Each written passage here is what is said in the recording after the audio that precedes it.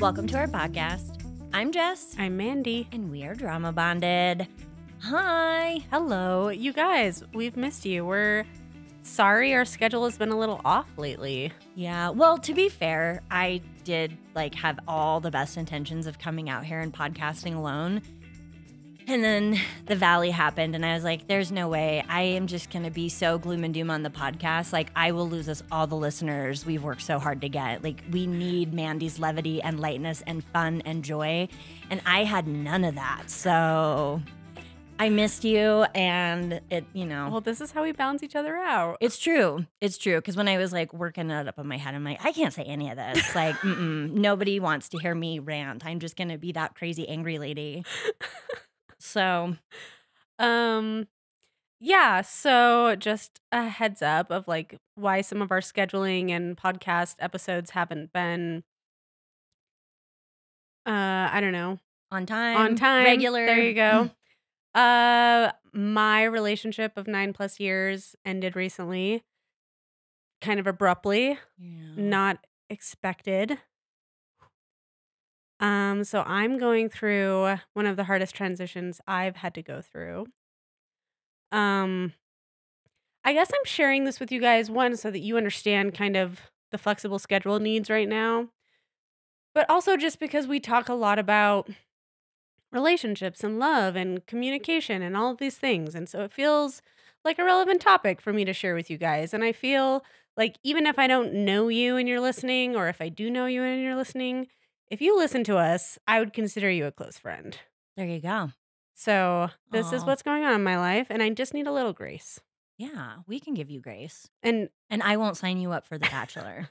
Don't. Oh, but I have I'm too news. old. Maybe. Yeah, I know. By their standards, we're hags, ancient. But Greg Grippo is single, so he is not. He is. Oh my God. He and Victoria unfollowed each other on Instagram, and there's the tea. I would totally fuck Greg Grippo. I know. Well, but I also want to give Jess a shout out because Jess and Saul have truly shown up and helped me in my darkest hours. Oh. And so I just want to say thank you on the podcast for being such an amazing friend. Whatever. There's nowhere else I'd rather be.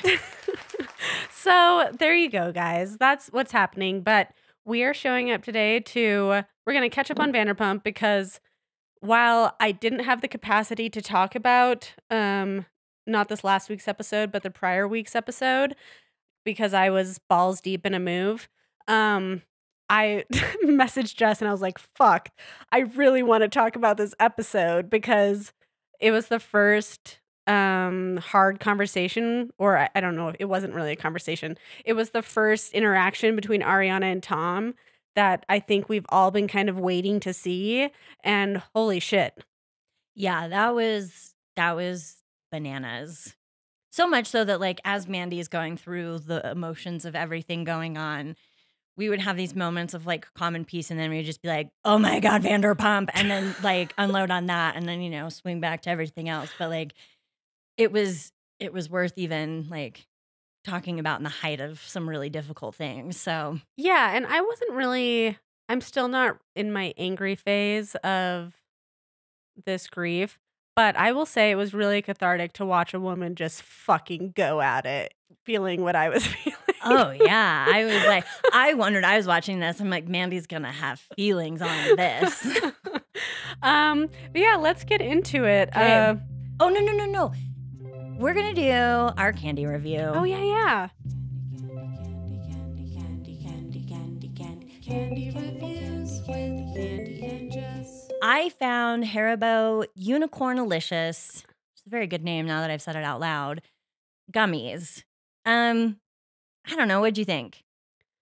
I thought that they have the classic Haribo texture, which I like that Haribo gummies are chewier and a little bit less gummy than some gummy bears.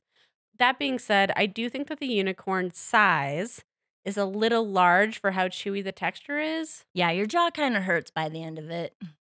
Yeah, I do think it's awesome there's 6 flavors because we've reviewed a few candies lately that only have 3 flavors. Yeah, and I think I was really excited once I got them down off of the shelf. So if you go to Kroger, they're hidden on the top shelf for some reason. but there's banana and cotton candy and tangerine, Apple. apple, blue Berry. raspberry, and berry. And I mean 6 flavors. 6 flavors. That's decent. Except they only gave us like 3 bananas, but it's still fine.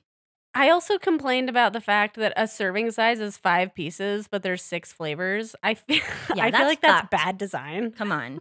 I mean, not that you need to be worrying about what a serving size is, but just saying it should be designed so that you can have all the flavors in a serving. Well, yeah, it's not hard. 6 candies is 120 calories, like rather than 5 for 100. Yeah, just up This the is calorie count. lazy. Yeah. Yeah, it's Boo. less about because like don't get it twisted. I'll just eat that whole bag. It doesn't matter. However, my brain would with you. A serving size is all the flavors. I like them. I think they're a little too big, but if you like Haribo, you'd like them. Yeah, and they're cute and they're fun. Yeah. I was excited. I'll share them with my friend Della. Oh, she would love them. She would love them, so I'm excited. Also, I feel like we need to note that, I guess, like news moment, the Golden Bachelor is getting a divorce. Whoa, yeah. There's been talk that Teresa's job is too intense and that Gary wasn't about that life. Interesting. What are your thoughts? I mean, it's always sad, right? Like when things don't work out. And I do oftentimes think the things that can really attract you to a partner can become the things that drive you batty about them. And I could see somebody being, and not to blame her, like if that's how she wants to live her life, like no shade towards Teresa for being into her job. But like if Gary's retired, wanting a simpler life, more time to do leisurely things, like that would be kind of at odds. So Yeah, and it sounds like after her late husband passed, her job has kind of become her new identity, you know, that it sounds like her job kind of replaced what she maybe was getting from her partner and that she needed that to yeah. You know, I see this a little bit too working in academia where people go get their PhDs and then teach and are involved in academia. And it's like, that's their passion. That's their everything. And so I know that these types of people who are really like tied to their jobs in ways because it's not just their career. There's like passions that are interwoven in that can really be hard to let go of. So I see it. I can get it. And I wish them the best. Yeah. I mean, part of me also wonders, I don't know, I think Gary's a little bit of a player. And so it's like, I'm sure he's gotten a lot of attention after like being the Bachelor. And Gary's a hot old guy. Like, I mean, for being what, 70? Like he's good. Again, this is total speculation, but I do think if you were getting a lot of attention, that it would maybe be easier to like not stand by Teresa and her job and just see what else is out there. Yeah, definitely. But sorry, I'm just throwing some shade. No. Because I'm not a huge Gary fan. I know. I'm not really particularly either. I don't know why I'm sitting here like trying to make it sound like it's all Teresa. Like Gary is sus for sure. It takes 2 to tango. Absolutely, it does. So I don't know. Have we ever found out who the Golden Bachelor is going to be? Bachelorette? No. What are we doing? I don't Probably know. Susan, but I think it's going to be Susan with how much they've had her on television. I know. Yeah, it's true. I will be honest, I would prefer Susan over Leslie. Yes. Because I think Susan will be hilarious television. Yeah, Leslie still has, I mean, I hope she's grown from this and has a lot more confidence, but it's not always fun to have people on there who have just a lot of baggage that it's difficult to work through because it's like, I don't know if the show's for you. Like it's just opening you up to even more heartbreak. And it did. And it did. So much so that she had to push it off onto Kelsey. So yeah, fingers crossed that we get Susan. Would be great. Yeah, and we didn't mention this after covering the last episode of The Bachelor, but they did not mention Paradise at all. Mandy. So I think Paradise is not happening. That's like what we live for. I know. I'm interested to see if they're going to like surprise us with something that's going to replace Paradise. But as of right now, there's like no whisperings or mutters. Nothing. I haven't been on Reddit as much. The past couple weeks have been a lot just like with work and everything. But yeah, I haven't heard anything, like any rumblings at all. So R.I.P. boo. All the drama. No mean, cakes in the fire. Don't get me wrong. Golden Bachelor was a treat just because it was so new and we hadn't experienced it before. And I thought it was a really smart way for the show to mix it up. That being said, it's still the same formula as The Bachelor. Yeah, they're not really giving us anything new. And now that we've experienced the Golden Bachelor and hopefully the Golden Bachelorette, it's sort of like, okay, we don't need another show like this, though. Yeah, and the thing that I liked about Paradise is it's taking all these people and just shoving them on a beach, and it's way more messy. It's way more realistic for people to create relationships. So I'm gonna miss that if it's gone. What are we going to do in the summer? I don't know. Big Brother's too much, but I mean, we would really need our listeners to be on board. What is that? Big Brother. yeah, that's a commitment. I'm not against it, but it's a big commitment. They should do like a house thing with Bachelor people. Yeah, that could Well, be. and we've talked about it. I think they should just do something similar to Bachelor Pad and gamify it. And we've been talking about how they should gamify The Bachelor for a while. And it's like, if you meet somebody, awesome. But also, if you win money, great. Yeah. Well, and the Olympics are this summer, so. Oh, yeah. We talked about that they could do a summer games. I don't know. We'll see. But I really hope that they don't just get rid of Paradise and then. Give us nothing. Yeah, because there's so many great people that go in and out of the franchise that people are fans of and they want to see more of. Yeah, I will say that a lot of the women on Joey's season were really excellent. Right? Excuse me. I would love to see them on the beach. And you know who else I would like to see is Gabby from Zach's season.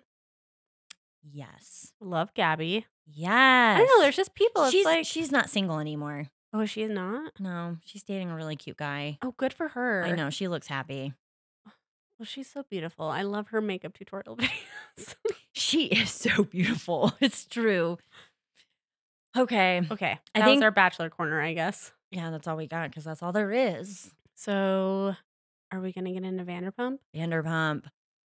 Whoa. Okay. You watched this episode more recently than I did. I rewatched it because I was like, this episode deserves some respect. It does. I'm really glad you did that because I slept instead of That's rewatched good. stuff. I learned how to roller skate today and it about killed me. This so podcast is a collaboration. You know, you pick up some areas, I pick up other I love areas. it. Perfect.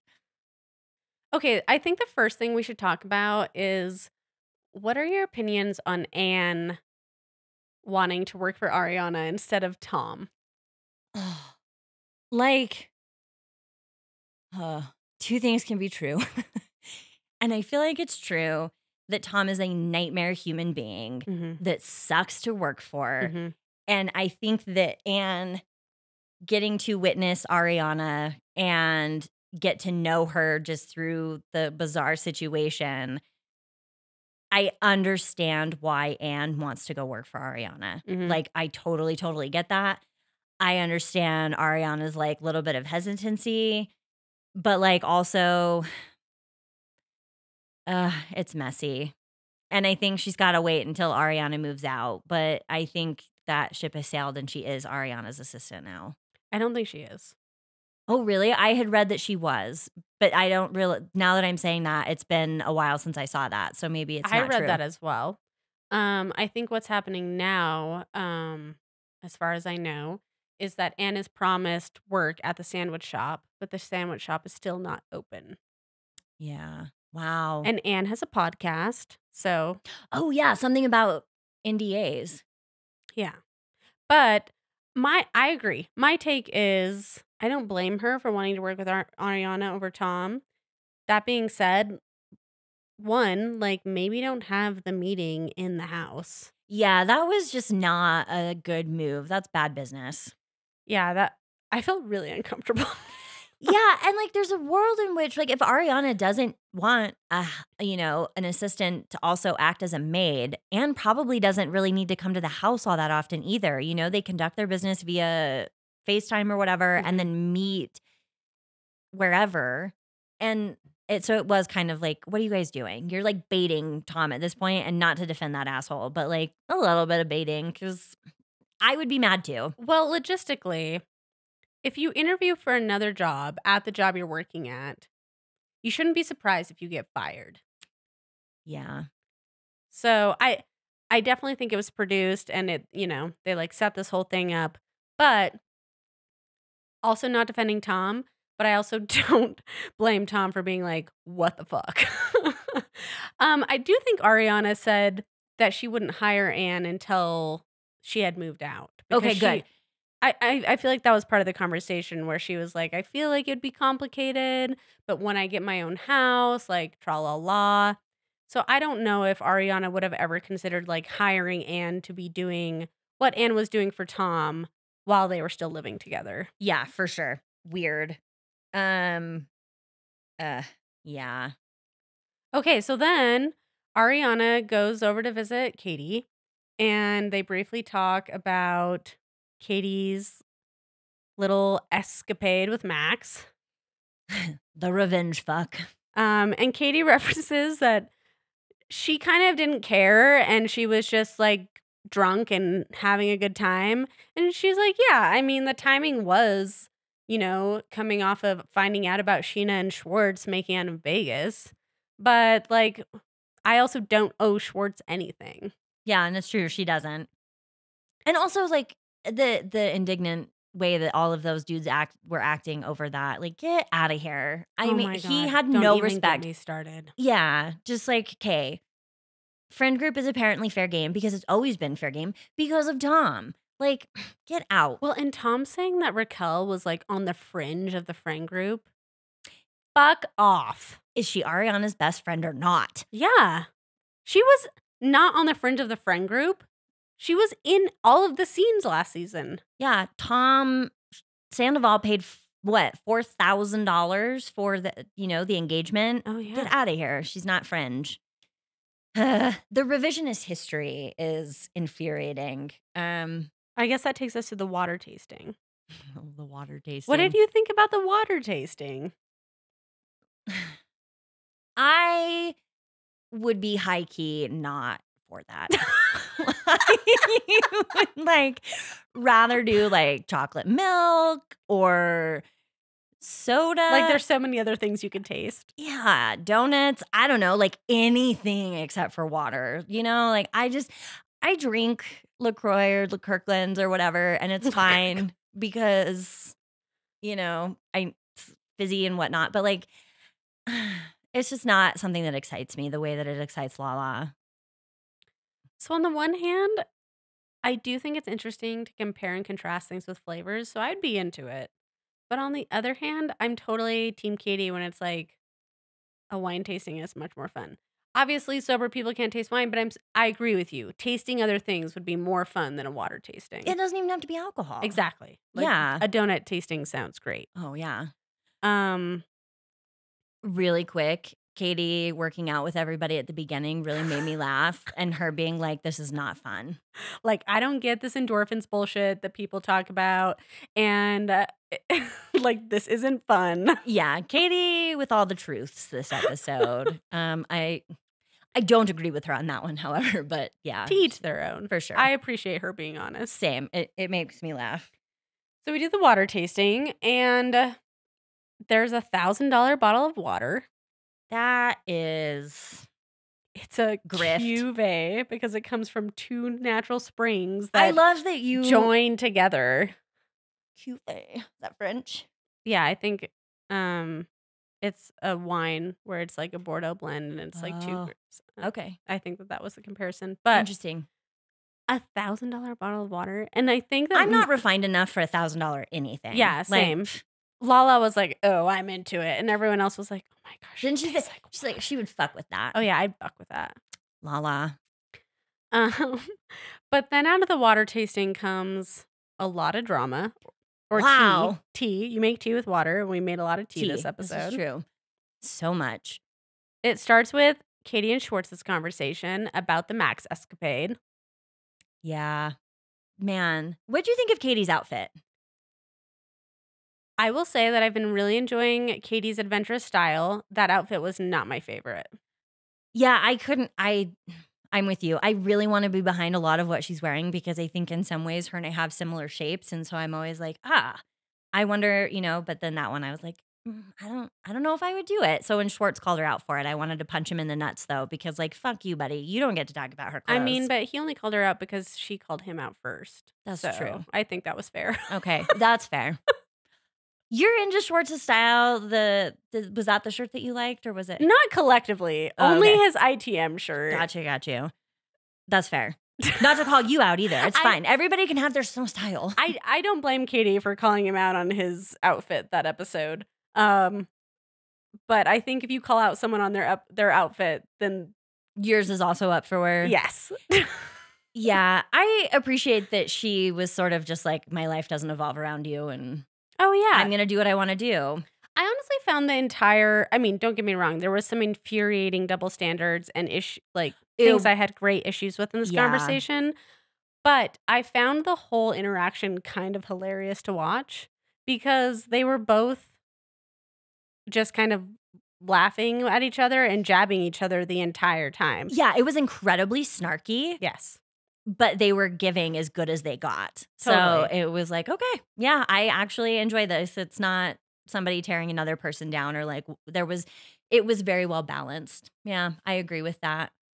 But I love that even in that moment, Schwartz is distracted by the fact that Tom and Ariana are fighting. Yeah, and he like can't get past it. And it's like, and this is why Katie divorced your ass. Like, Totally. Yeah, so Schwartz uses some arguments about how the like no hooking up with friends in the friend group was a flimsy agreement, and Katie was like, this is why we didn't make it, because you feel like anything that I really cared about was flimsy. yes, I thought that was such a good point, that like and it's true, Tom was never there for Katie at all at any turn. No. And like, you know, fine, any given person, you don't have to agree with anything they say. But like, if you marry somebody, there is sort of an agreement of like, you do need to have that person's back. And if you don't, why are you in a relationship with them? Like, And why? if you feel like you can't have their back, then you need to sit down and have a conversation with them about why you can't have their back. Yeah, exactly. But Tom never did. No. It was always, you know, some derogatory thing towards Katie.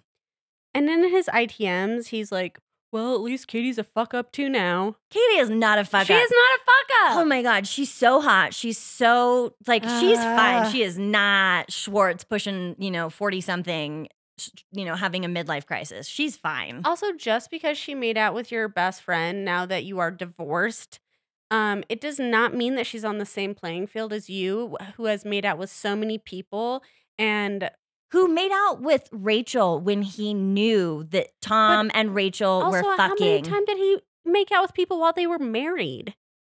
Did he do that? Yes. Oh, he's an asshole. Married/dating. Oh, yeah. And in this most recent episode, he was like, well, statistically speaking, I was loyal for like most of the time. Like, who the fuck says that, statistically speaking? And then he's like, yeah, we were together for 12 years and there's 365 days in a year. So if you like do the math, like I was like collectively loyal.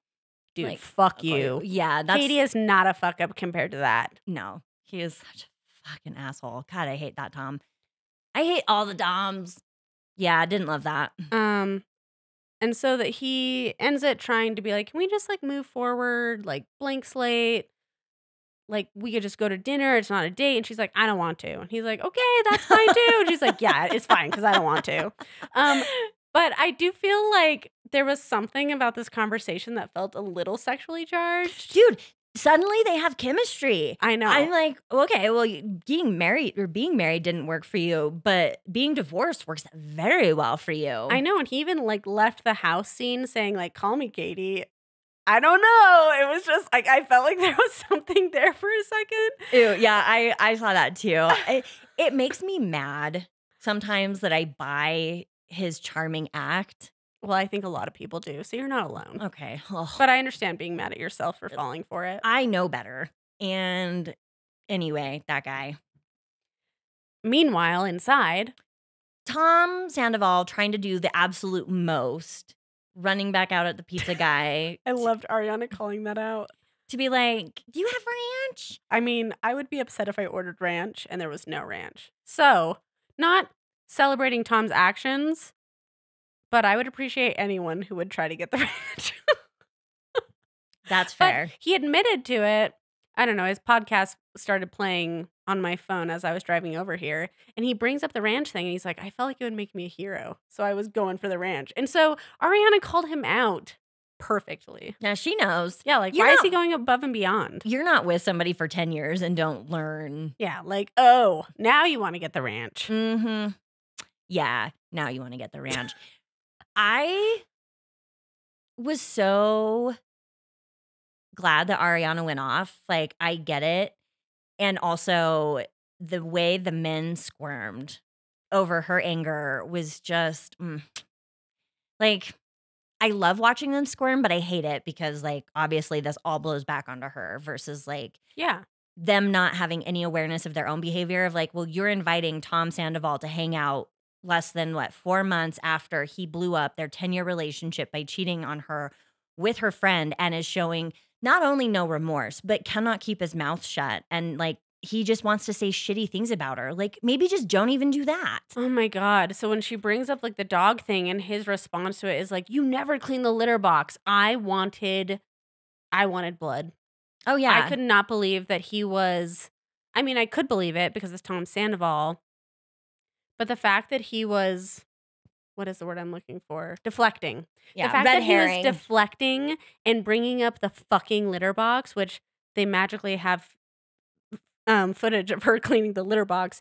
But I was just like, dude, just fucking take accountability for making a mistake with the dog and say that you're sorry. But- you don't need to bring up how many shits are in the litter box. No, and he does this at every turn too, right? Like, What any- aboutism? Yeah, well, she doesn't pay any bills. Well, she's the laziest person I know.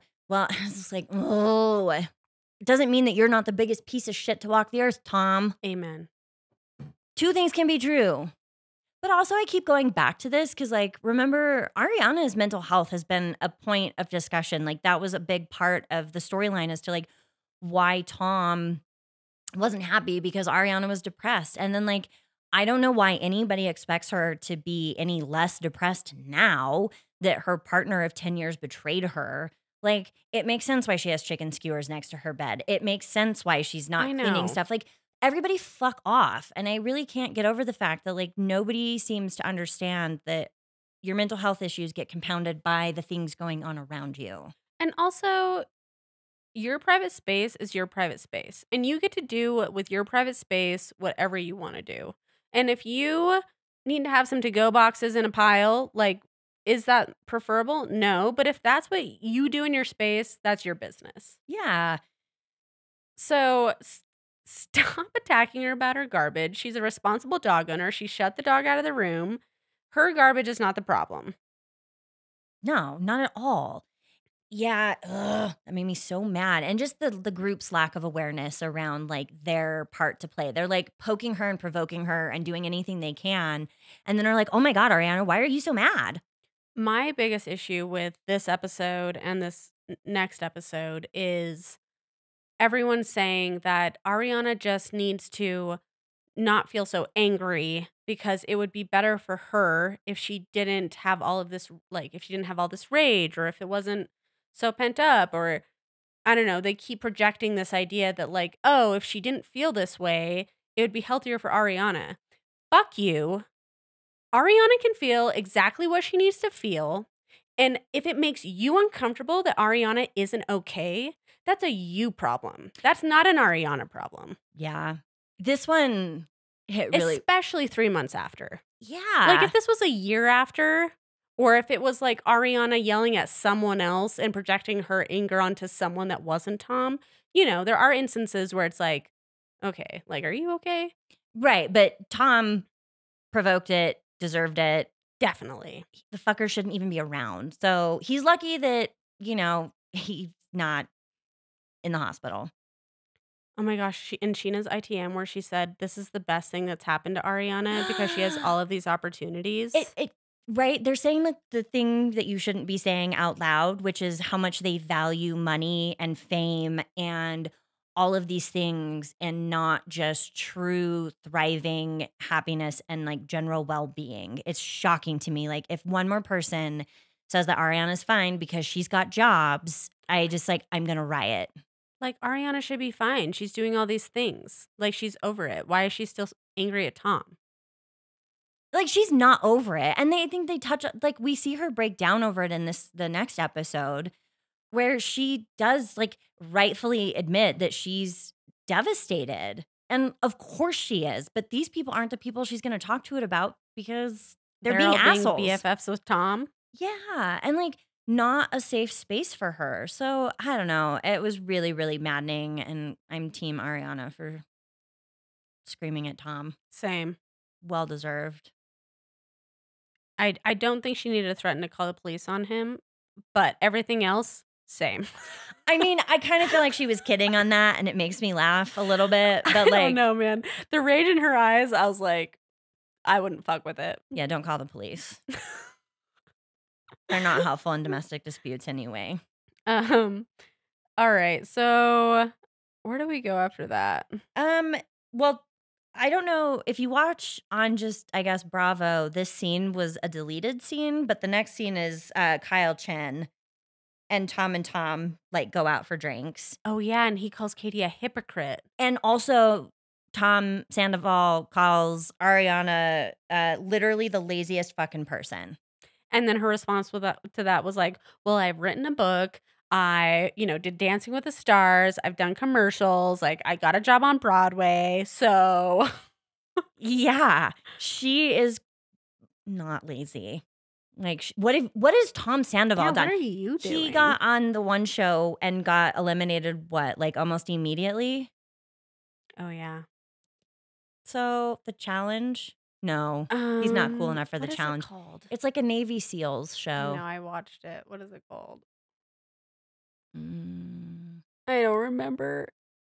Don't watch it. That's the conclusion we came to. We have to comment though on Lala's fucking shade about the trash bag. Ew. Lala needs to just I don't swear know. She is coming at Ariana and it makes me want to go Ariana on her ass. I know. It's really disappointing because Lala should be somebody that would be very team Ariana for all the right reasons. And instead, she's just like, at every turn, she's like, what's the worst decision I can make? And then she makes it. And it feels like I'm not here for it. I actually unfollowed Lala on Instagram because I was so annoyed by it all. And like, not that it matters, but I just like cannot with her anymore. It's too much. I'm so confused because it seems so not on brand for Lala. I would genuinely describe Lala as a girl's girl. And this is crazy to me. I really don't understand I think her bullshit. If I can, like, we'll see. I'm going to make a prediction. Lala's going to come out if this show continues or she stays in the reality TV limelight and will admit that she was really struggling with some things related to Randall, jealousy, not being able to separate her situation from Ariana's situation. I mean, and I hope she comes around because, like, there is no reason for her to be acting this way. It's out of line. It's unhinged. But yeah, her being like, well, Ariana should know how to throw things away. Didn't she do a trash bag commercial? Or I don't know, something like that. Yeah. But I was like, that's some fucking shade. Yeah. That's below the belt. Yeah, it's rude. Lala just like, I don't know. She's so pointed. Yeah.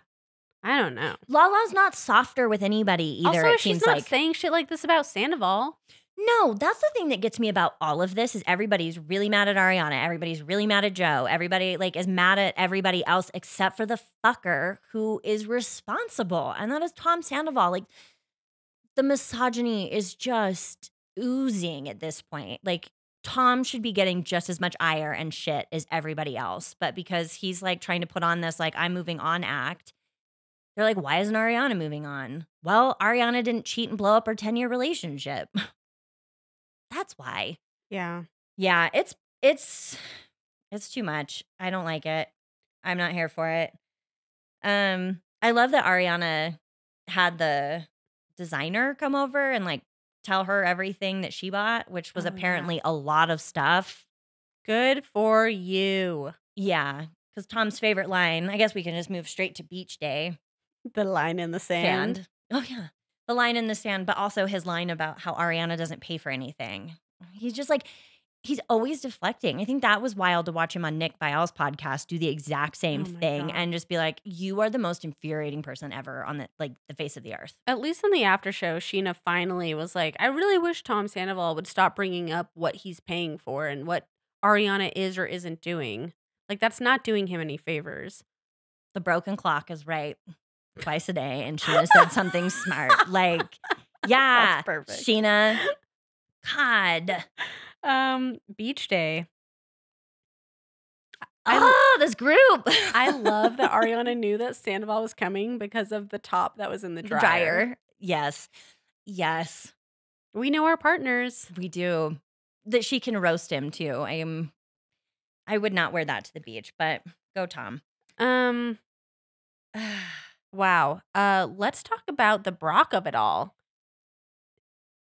Ooh. Brock and Scheana just deserve each other, right? Like at this point, they're both just like so insufferable, just stupid people. Well, I'm so confused because in the beginning of the season, I was kind of grateful that Brock was kind of playing this voice of reason, especially like in the Tahoe episode, where I felt like he was willing to kind of have these harder conversations with Tom Sandoval and be like, you need to understand where we're coming from Yeah. and tra la la. But now it seems like he's done a 180. And I don't know if he's just trying to get camera time or be more relevant, which I think he's very thirsty for. Oh yeah. But That's why he's always wearing like Speedos and his thighs are always out, and you know he's working his angles. He knows where he looks good. I mean, he looks good in a Speedo, so. But Not mad about it, but but his comment about the Raquel thing, yeah, and I don't give Tom Sandoval very much credit, but immediately Tom Sandoval like shut it down. And Ariana was like, "Are you really going to talk about this in front of me right now?" And then it just was like the gates opened. Oh yeah. It is disgusting behavior. They really just like do not have an ounce of empathy for Ariana, and it is really shocking to me that nobody can understand how his presence, these conversations about women he's dating or what he's doing is like really legitimately triggering and upsetting. Also, just passively bringing up Raquel in the middle of all of this. Like, I swear he did that with the intention of starting shit. What did you think was going to happen? Yeah. Do you think we're in a place to joke about it? Yeah, she was ready to call 911 over Tom harassing her. Like, But I sure, don't think we're bring up ready for Raquel. this. Yeah, exactly. Yeah, I hated that. That did not make me happy. And so then, I don't know, the Toms leave and Ariana's really upset. And Brock still continues to lay in on her and says, like, he's describing Tom Sandoval as being, like, castrated and he has his tail between his legs. And it's like, what? When? And Tom's been dating this whole Yeah. time. Rachel talks about that on our podcast of that, like, even when she was in the Meadows, you know, before filming had begun for this season, he Oh, was yeah. dating. She was encouraging him to. Yeah, and he was pictured with women. He was out and about. He is not fucking castrated. He is not in the doghouse. He's fine. He is Yeah. living his most disgusting Tom Sandoval life. And when Ariana tries to appeal to the men and be like, I need you guys to start calling him out because he's such a misogynist that he will only listen to you. Like, it's my anger is not going to do anything. But if you guys actually call him out on his bullshit, he'll maybe listen. And I thought that was, first of all, so smart and so true, Mm-hmm. but also so fucked up and so sad, Yeah, like, why are you... Ariana needs to find new friends. which I think she will. Yeah. And I don't know how much longer this is all going to exist, but Ooh, yeah, that was not great. So the next episode picks up right. the same day. the Yeah. same day. So they all go to the bar. Yeah. And that's where Tori's there. Tori is there. Tori being Sheena's 24-year-old friend that she's been... Ex-nanny. Yeah, maybe that's how she knows her. But she's like, I've been hanging out with her for a decade. And I'm like, since she was 14, Scheana, how old are you? I don't want to hang out with 14. I mean, maybe I do. I don't know. I guess like when the kids in my life hit 14, like I definitely will hang out with them. But I'm not going to be setting them up with my 40-year-old friends when the time comes. You know, like that's weird. Can Scheana stop playing matchmaker? Ugh. So that's funny that Tom are flirting with a bunch of women and Tori walks into the bar and then Katie walks into the bar and tells Tom to pay attention to the women that he was originally flirting with. And she walks off with Tori, who he is interested in. And she starts making out with him. Her. My bad. I don't know why I said that. Her. Yeah. You're fine. Danny Pellegrino called this out, and I agree. I do think that this whole thing is very set up. While Tori is very attractive, and I can see how both Tom and Katie could be interested in her, this seems like a very curated moment for the show, just to be like, you're going to be this person that both Tom and Katie are into, because we want to talk about Katie, who's now more fluid, but also we want to like create beef between them, because Tom and Katie beef is like drama for the show. Well, and we know, again, from Rachel's podcast that they do stuff like this. They orchestrate these things. And I could see this being a bit that both Katie and Tom agree to. Yeah. Because neither one of them are very upset by it and are just like so blasé. Just like, I will say Katie's drunk kiss with her was pretty hot. it was hot. I want to make out with Katie. She's got good lips. She's got great lips. I know. I'm like, I bet she smells good too. She seems like somebody who would smell really good. Yeah, I get it. I get So it, then- Tori, but Tori goes on a date with Tom, and the next day she's painting with Katie. yeah, that painting was also really weird because they're both just like painting like iPhone backgrounds. Like, what were they doing? I don't know, but when Tori was like, I didn't know that Bob Ross was alive when video cameras were invented, I was like, what? Yeah, this is why you don't date people who are so much significantly younger than you. Because they say dumb shit like that and you can't not hear it. I was incredulous. What are we doing? Oh my God, Katie. I mean, get some, but Sure. Oh, yeah. I could see how everybody feels that that's orchestrated. Lala and Scheana do talk to Ariana, though, at the bar, right? yes. This honestly, while I do think that was a nice moment on the show, like I think it's really good that the two of them were listening and giving Ariana space to actually talk about her experience and why she was feeling all the rage and emotions. Yeah. But when you hear their fucking ITMs and the way that they are talking about Ariana outside of this moment, it makes it really hard to watch. I think it's gross. Yes, I agree. I hated that. And that's the thing. It feels really like was it the previous episode where Brock is kind of like talking shit on Ariana and Sheena's like, Brock, you have to understand from Ariana's standpoint. And then in her ITM, she's like, I could never say anything that goes against Ariana, even if I feel that way. And it's just like, you do feel that way and you do say it. I don't know why you guys are pretending like you're not saying, you're talking shit about Ariana at every turn. Yeah.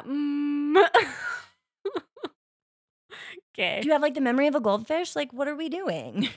Yeah. It's so wild to me. And yeah, and it didn't get better. I mean, by the end of this episode, they're like not happy with Katie and Ariana again. Yeah. I don't know. Kind of over that.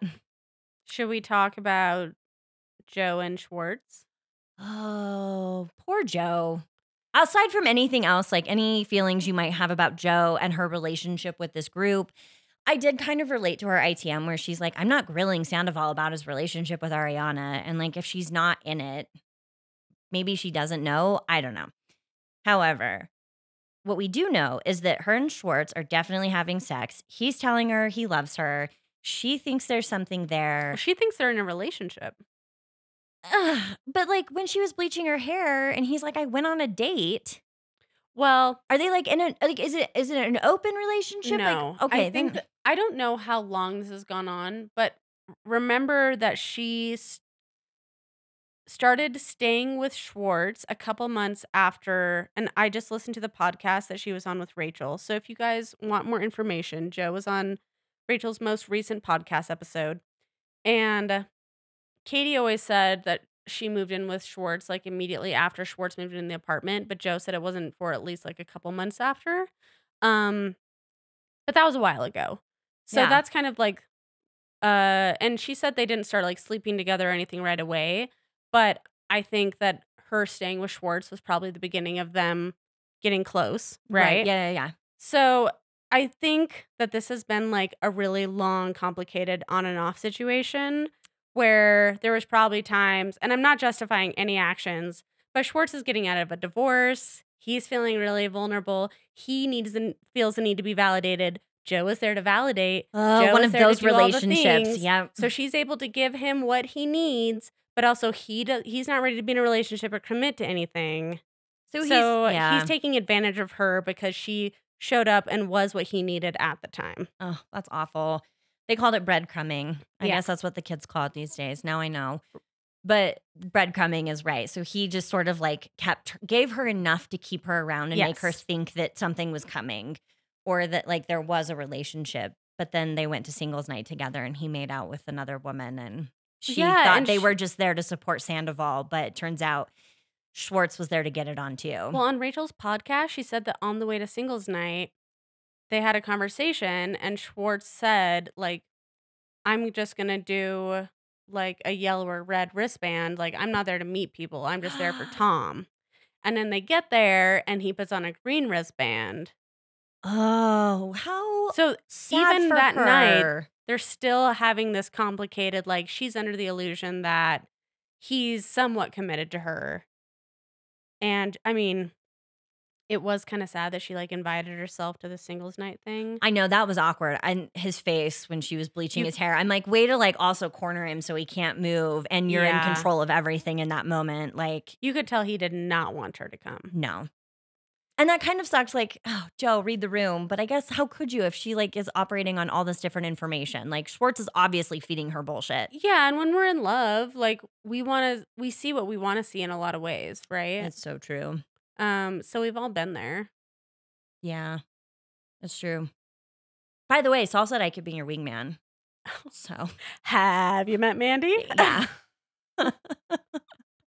Oh man, I don't think I'll need any wingman anytime soon. No singles nights for us, but yeah, I felt really bad for Joe. And then the conversation they had in his apartment where he was finally like, I'm dating people. I'm sleeping with people. I don't want a relationship.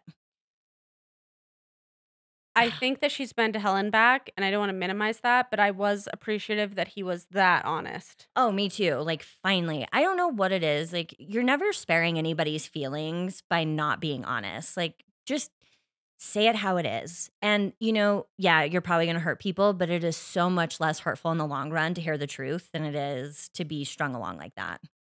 Like, because that's shit you have to work through in therapy. Yeah. Whereas if somebody's just honest with you, like it might sting for a little while and you're going to spend like a couple sessions kind of working through that. But like now she's got trust issues.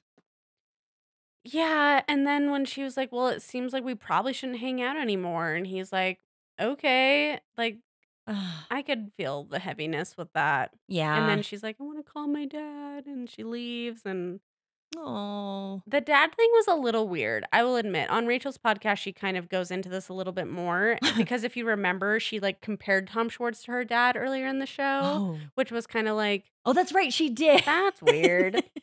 And when she was getting her birth chart read. Yeah. And on Rachel's podcast, she goes on to say, like, if you have a really amazing dad, why is it wrong to want to date or end up with someone who reminds you of your dad? And I just feel like,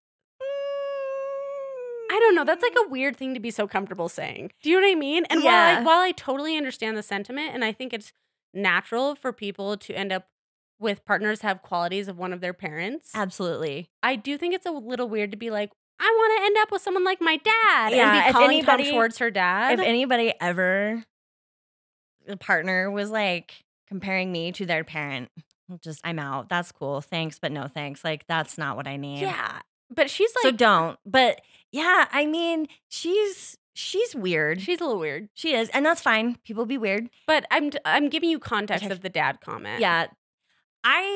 So that basically means that she like wants to marry Schwartz because Schwartz is her dad. Oh, yeah. I think she did though. Well, she talked about kids. Like they were talking about. I know that.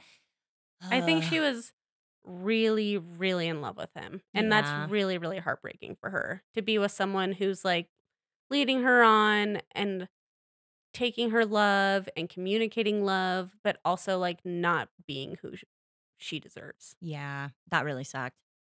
That, you know, Tom's already a few pegs down for me, but like he's negative too. Not cool. Don't do that to people. Be honest. Don't use people. And like, there's a world in which I think you can even be honest with somebody and be like really honest of like, I enjoy your company. It's soothing to me, but I am not in a place to be in a relationship. I don't see that changing.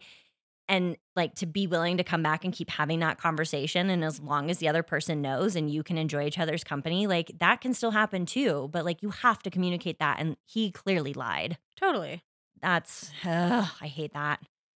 Yeah, not a fan of that. That really sucked. Hot take. I didn't hate Tom Schwartz's blonde hair. I'm glad that we agreed on that because when I initially saw it on the show, I was like, actually, it looks pretty good. But as somebody who bleaches the shit out of their hair too, I will tell you, it very quickly goes south if you don't use the right shampoo and conditioner. You can't just be washing that with Head and Shoulders. Which I think he probably was. Oh my gosh, yeah. Like blonde hair is very damaged as it is. So one, you need like high-end stuff. And also it has to be purple because then you wind up with like that just like awful yellow straw hair from like the early aughts. Like, it's not a good look. So I think all the pictures we saw of him subsequently with it were terrible because he didn't take care of it. Yeah. I thought the initial bleaching actually looked really kind of good. I was here for it. I like a good drastic change. Well, in his blonde ITMs, he's wearing this kind of like southwestern stripy shirt and he's got his fresh bleached hair. Right. Yep. And I was like, I don't know. I feel like with his complexion and his dark eyes, he can actually rock the blonde hair. I wasn't mad at it. Yeah, he totally can. I thought he looked good. But then I don't think he knew how to take care of it. It is a huge pain to take care of. And then the roots or something else too. Like, I will say that after James Kennedy threw the shade out there about his different colors of brown, I can't not see it now. Oh, it's so true. Man, and I had to text you because James is bringing it this season. I am just here for his like lightheartedness. He's taking everything the right amount of serious. Like talking to Ariana and Katie at Topgolf and like talking about manifesting the treehouse and how she is manifesting it. She's talking about it. And like, I don't know. Yeah. Then the comment about that, the comment about Katie and Schwartz's weird dynamic. Oh my God. That was amazing. He is just like the relief we need. I feel like he might be the only fun thing happening this season. Yeah. He and Allie are delightful. And I don't know. I even appreciated Allie not being super upset with Lala over the Joe thing. Like, I'm just here for those two. Okay, let's talk about the Joe thing. Okay, the other Joe thing. Because we talked about this a little bit before. Yeah. Why don't you start? So Joe reaches out to Lala. I think because Schwartz recommended that sort of as like, which is also shady. Like, why is Schwartz and Lala have been kind of like rebuilding their friendship. Right, because they had an explosion last beach day. But then where this gets heated is she goes to girls' night with Katie, Scheana, and Ariana and just like pokes the bear. I just feel like she knew it was going to be a fight. And so she kind of went into it a little bit already defensive and like already expecting Katie's reaction. Right. She did not want to have that conversation with Katie. She just wanted Katie to be like wrung out of the gate and not acknowledge why that would be upsetting for Katie. And it's like, we're fucking adults. Like, there's a world in which Lala can go have hot dogs with Joe and not upset Katie. But Lala just seems completely incapable of having conversations where she recognizes that two things can be true and that she can have her feelings and want to be building that relationship with Schwartz and not having beef with Joe and not wanting to have beef with people she doesn't need to have beef with. And also respecting why Katie would be defensive and have her guards up about that and feel like unsettled by that situation. Yeah, I feel like there's a way that Lala could have done all of this that was still respectful to Katie while also meeting up with Joe for hot dogs if that's what she really wanted. Yeah. Like she could have given Katie a heads up that she was going. She could have been less defensive about telling Katie about it and also like acknowledging Katie's experience and feelings. Yeah, I think that she could have just said like, hey, first off, not at girls' night, not in a loud bar, but to be like, hey, this happened and I want to give you the floor first to tell me how you're feeling. Yeah, because I don't remember what podcast it was, but someone pointed out that when the Randall of it all was happening, Katie laid into Schwartz for playing pickleball with Randall and was like, you don't need to be spending time with Randall. And she was very much siding with Lala and creating those boundaries with Lala. And so, Katie is if Katie's on your side, I would say she's a very loyal friend, almost to a fault, right? And so I think that she has done that for Lala during maybe Lala's time of like, these are my boundaries. Don't hang out with this person or you don't get to be in my life. And not saying that that's the same as Katie and Joe, but I'm just saying like Katie has been there for Lala. And I think in turn, it's not wrong of her to expect some communication or recognition from Lala about her feelings about Joe. Yeah, like I said, Lala's just assessing the situation and choosing the worst way to do everything. Yeah, soft towards. Yeah, what soft era? Yeah, this isn't soft. I think it's more so just Lala like prioritizing her own needs and being a wrecking ball everywhere else. Yeah, when she had that conversation with Tom Sandoval in the backyard, and I think where she was coming from of needing to trust men again, it's like, okay, yeah. Tom Sandoval doesn't need to be one of those men. Right. Like, you're the one acknowledging that he's dangerous and, like, how obnoxious he is and all of these things. And those things, like, maybe Tom's not dangerous, but he is such a narcissist piece of shit. Like, he really is. He is not somebody that you need to, like, buddy up to you. So, like, her just, like, her softness is also just so misdirected. Like, you're not, at every turn, she's just getting it wrong. And it's so hard because I have liked Lala, I think, in the later seasons a lot, and now I'm so over it. It's Same. so just I know better than to like people on reality TV because you don't do that. But Lala is kind of somebody that I was like, okay, she's kind of cool, but it's just like, no, you're not. You're just as bad as everybody else. Get out of here. Yeah, and it's hard to know what's true with Lala and what she's doing for the show. Well, and I was gonna say, so in Reddit, always, hi, if you are on Reddit, I am too. Somebody pointed out, listening to Lala's podcast and then watching the show, how different she is and how it just feels like she's just playing to whoever her audience is at the time, that there's no consistency. She doesn't actually care about anything or anyone. She's just interested in Making paycheck. a show. And like, that can be fine. Good for Lala. I hope you're happy, but like, don't sit here and cast judgment on Katie and Ariana for existing how they're choosing to exist when you are also making arguably a worse choice on how to handle your personal affairs. So I don't know. It's too much. Like, she can do that, but she also then can't be giving the shit that she's giving. I think it's also confusing because Lala was not always that way. I'm not saying she hasn't grown into that and this is like the evolved famous Lala, but I think like earlier Lala was really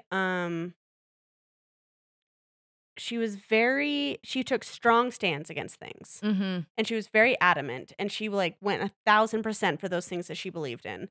And I genuinely believed that she like felt those things. Oh, yeah. So I feel like you take the history of Lala and we're just still kind of assuming that Lala is that person. But I think that she's evolved into something else where now it's more so about creating good TV, staying relevant. How do I keep Tom on the show? Because he's a big part of why the show's successful. Like, how do I bring the Raquel thing in? Because that's a storyline. Like, I think Lala is very smart and strategic and passionate, but I think her priorities have shifted towards like making a show versus like being genuine. Yeah. And I think, being honest, I am also that 1,000% person. Like, I feel a thing, I feel the thing, and I am committed to that. And like, you will know. And so it also just like, it feels like an even bigger letdown. Yeah. It feels like she's not. Because even if you don't agree, and there's so many things that Lala's done where it's just like, girl, major side eyes, that's fucked. But at the same time, you can respect somebody who goes hard and is passionate about things, and you're going to get shit wrong from time to time. Yeah. I like a person who gets things wrong too. Like, that's fine. But yeah, then for her to suddenly be this, it's like, whoa, what? Like, that's what I'm saying. Whiplash, is like and she's not true to her own brand. And that's why it's so confusing. Yeah, it's a bummer. Boo. Was there anything else on this episode worth talking about? I know there was paintball, which, whatever. Paintball hurts so bad. Yeah, I'm not a fan. Tom Sandoval, too, is such a tool. I'm sorry. I just sit here and shit on Tom Sandoval this whole, like, all of these podcasts. But, like, him throwing the the smoke canister and like trying to be cool about all of that. It's like, okay, I know that there's a market for this, but whatever. We're not it. Yeah, I would play paintball though. I like paintball. No, I don't think there's much else.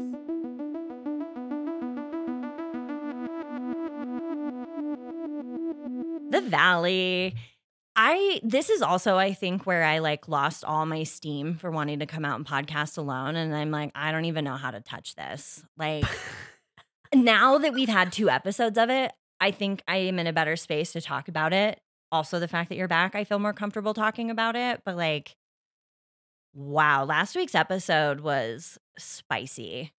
Yeah, the allegations and the accusations were... And like, I don't think these are the smartest people in the world. No. And so also part of me was like, you keep saying racism, but then every description you're giving is a bigot. So I don't quite follow. It was rough. Also, I guess I am really lowbrow, low class. I thought it was Capri, but it's Capri. Oh, Capri. I didn't know that. Capri. Well, I thought Jesse was being such a douche. I'm like, Capri, but he's right. He's still a douche, but that is, in fact, how you say it. The place in Italy. Well, I guess he goes there once a year, so he better be right. God, yeah. Hate that guy. He's the worst. The actual worst. I mean, he is like smart and manipulative and shitty and like is just not a good dad or partner or anything. I think I hate him more than Jax, and it's because he's smarter than Jax, and so it makes him like, I don't know, we don't know him very well, but I'm just like, you are a special breed of fucked up. Yeah, he's legitimately a guy that I would not feel comfortable around. Like everybody else is just pretty stupid and I think that, you know, obvious in a lot of ways, and he's somebody who is, I think, He's manipulative. Intentionally. Yes. And I think that is oftentimes like everybody's manipulative and some people are good at being manipulative without knowing it. And there are the rare few people who I think are manipulative and very aware of their manipulativeness. And he is one of them. Yeah, and that's scary. It is scary. He makes me so uncomfortable. And it was not helped in this episode or the previous one. I guess really the only thing to talk about is just like the weirdness of this friend group. Yeah, so I think that this fight is about 2 things. I think it's about stereotypes and I think it's about hearsay. Yeah. And I honestly was a little annoyed that it took up as much space as it did this week, since it felt like it took up so much space last week. Yeah.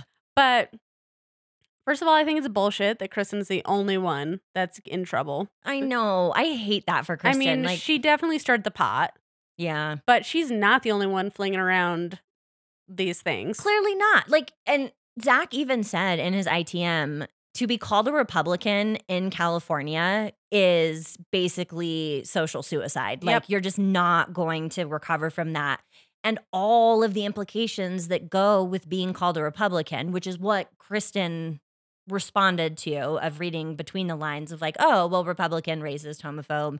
And Michelle, I guess, did not understand the dangerousness of don't say gay bills and was promoting that. But who's the other woman, the one that's pregnant?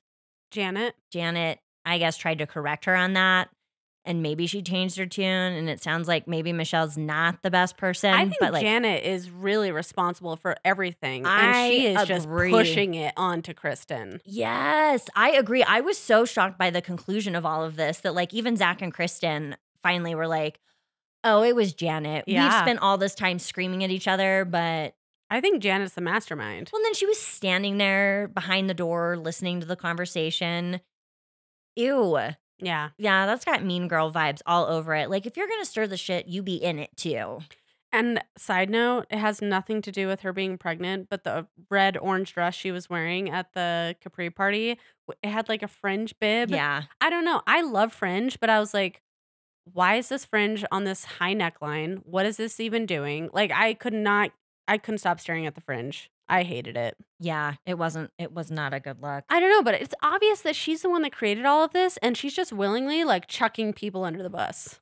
Yes, and willing to use pregnancy as like a way A to get out of scapegoat. it. And I'm like, girl, no, that is devious. That's fucked. You can't do that. Like, oh, I appreciated this. Makes me like feel better about Nia. Oh, yeah. And man, I'm so bad with their names. Michelle? No, Nia and her partner. Oh, I don't remember his name either. Sorry. We should be better with Scott. I don't know. I really like them. I like them too. I'm like, these people are relatable to me. They're talking about the hard things. They're trading off all these duties. Also, when he brought up love languages with Jax and Jesse. yeah.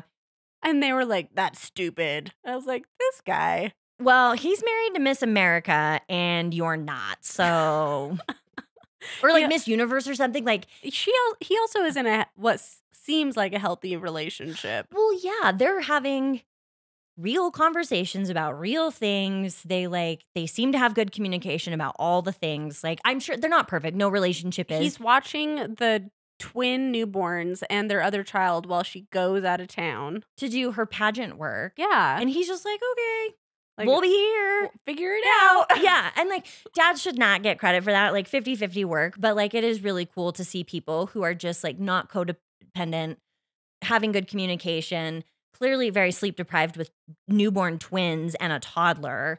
And they're good. And Yeah. I love that for them. So shout out to them. yeah. So far, we're fans. They're the reason we watch. Brittany is pretty funny too. I mean, Brittany is just a hot mess.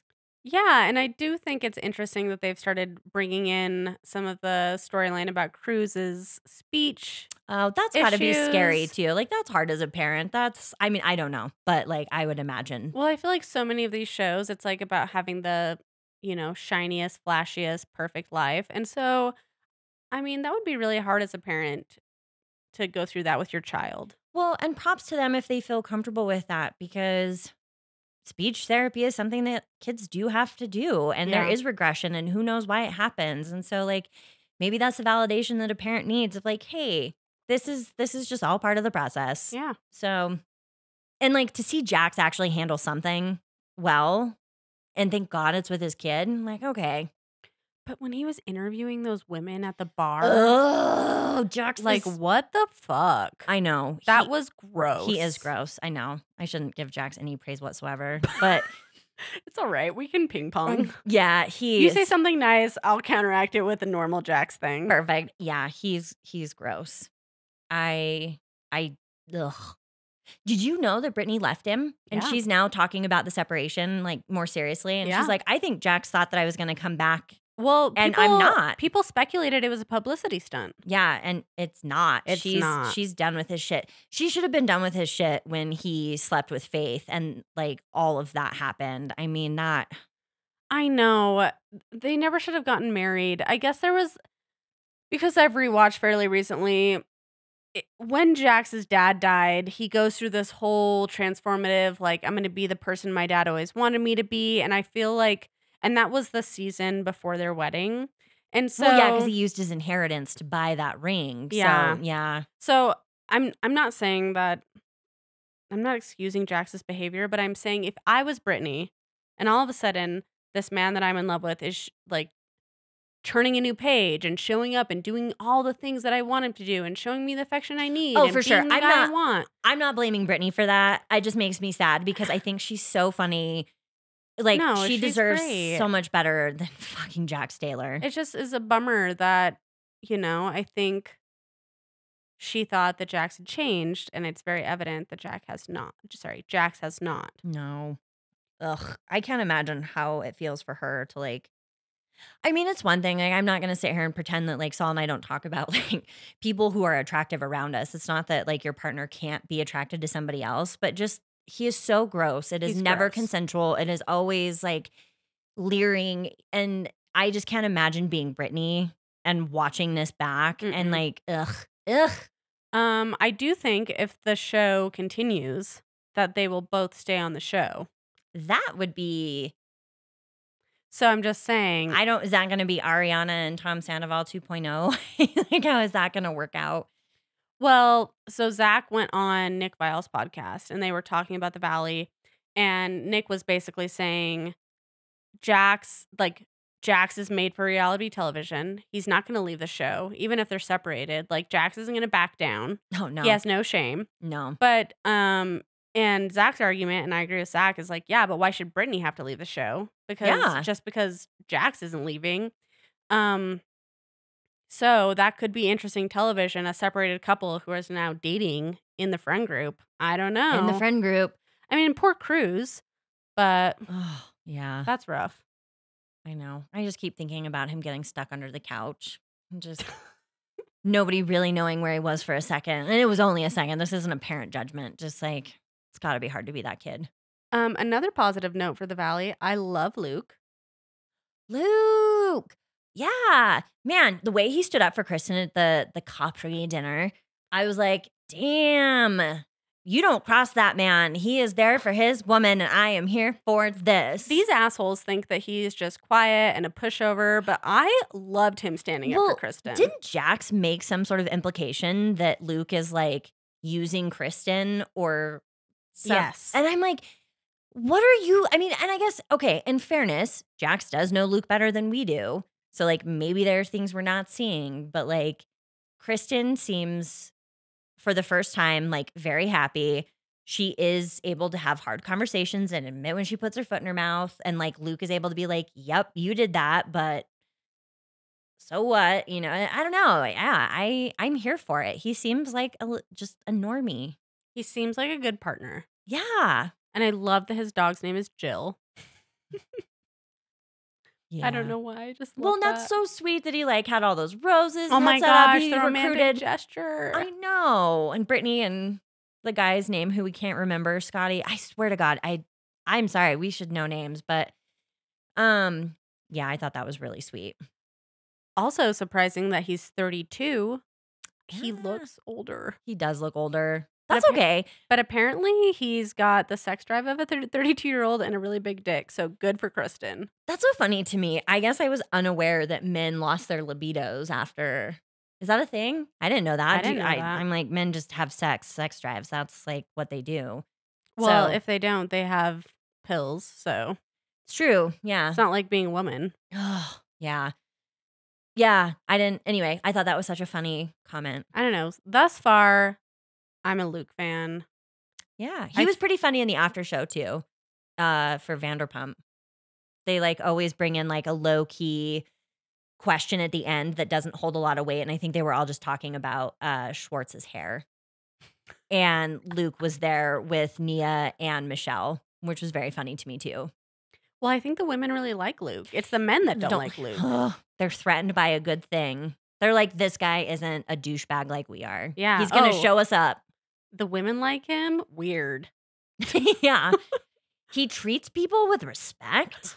He defends Kristen. Well, I think it's the first episode they referenced how all the women like Luke, and Luke was just like in the pool, and all the women were like around him talking to That's him. right. They were talking about like breastfeeding. Yeah. And that's when I was like, okay, Luke's a keeper. For sure, because he was just rolling with it. He's like, we can absolutely talk about these bodily functions related to children because Kristen and I are trying to have children. And he Yeah. was just like totally fine with it. I'm still like sneaking tampons around some of the guys that I, Seriously. like. Well, is there anything else? I guess like I'm going to candidly ask you, how do you feel about continuing covering the Valley? Because we said we were going to do a soft cover. And I mean, granted, I'm kind of in a weird place emotionally. I could take it or leave it. I will probably continue to watch it regardless if we keep talking about it. But I'm just kind of a solid meh on it right now. Same. So I'm watching it maybe- because it auto plays after everything else, and half the time I'm dead. So I keep watching. But Well, you guys tell us what you think. Like, are you watching? Do you want us to How- talk about it? how was Pump Oh, yeah. Rules? I started Vanderpump Villa, Vanderpump Villa. and it's yeah. on Hulu. I know. I'm behind. I literally it's Sunday and I watched the shows like 2 hours ago. So I'm a little behind on things. But what do you think? Is that worth watching and covering? I mean, I'm going to keep watching it. I think you would, well, I don't know. It's okay. So I would say if you guys watch Below Deck, it's almost like Below Deck meets Vanderpump Rules. I'm going to be honest. I keep getting confused by Below Deck and then some Star Trek cartoon show that I think is also called Below Deck, but it might be Below Decks. What is the other Below Deck? It's a Bravo show where they charter like rich people charter private yachts. And so the people who run the boat, like the captain, the stews, I don't know. Look at you know all the words. I'm like, well, that's because I watched the show. But it's like, you know, they host these rich people. They have a private chef.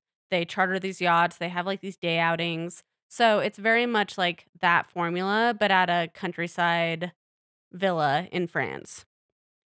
whoa, okay. And like all the drama is around the people working together. Okay. So you have servers, bartenders. Oh, okay. So like I get how that tracks. Well, anyway, if you want to do Well, watch it. Okay, I'll watch it. Watch the first couple episodes and we can talk about it. But to you guys, let us know how you feel about us covering the Valley. Let us know if you're watching Vanderpump Villa. I'll also put this on Instagram so that if you see it, please engage with our polls so we know if you are interested. Otherwise, I actually kind of had an idea that I'll talk to Jess about off the podcast, but we need to figure out what we're going to talk about because I don't think Bachelorette starts till June or July. Ugh, that's too bad. Yeah, And I usually think it's May. Vanderpump's gonna be over probably by the end of the month. Yeah. Yeah, so we need to do some soul searching, but we would love to know your thoughts. Yeah. Well, Ariana's gonna be hosting Love Island. When does that start? Oh, I don't know. You know what's funny is I have tried to watch Love Island multiple times because so many people have been like, "Oh my God, you have to watch it." I've tried UK, I've tried Australia, I've tried US, Wow. and I don't know, guys. I haven't gotten sucked in, but maybe we should try to support Ariana. We should try and support Ariana. I'm with you. I made it through like half a season and I was like, these people are so hot. And It was just not it was Yeah. so not relatable to me. it was not relatable to me either. I was like, there's nothing for me here. But that's okay. I don't have to relate to everything I watch, you know. Trying to think if there's anything else. But yeah, we'd be curious what you guys think. And we'll just keep covering Vanderpump until there is no more Vanderpump. Sad. I know. And then the slog comes, I guess, until July. Ugh. All right. Sounds good. Okay, thank you guys. Bye. Bye. Drama Bonded is produced and hosted by Mandy Booth and Jessica Brumbaugh. Graphic designer is Pigeon House. Thank you.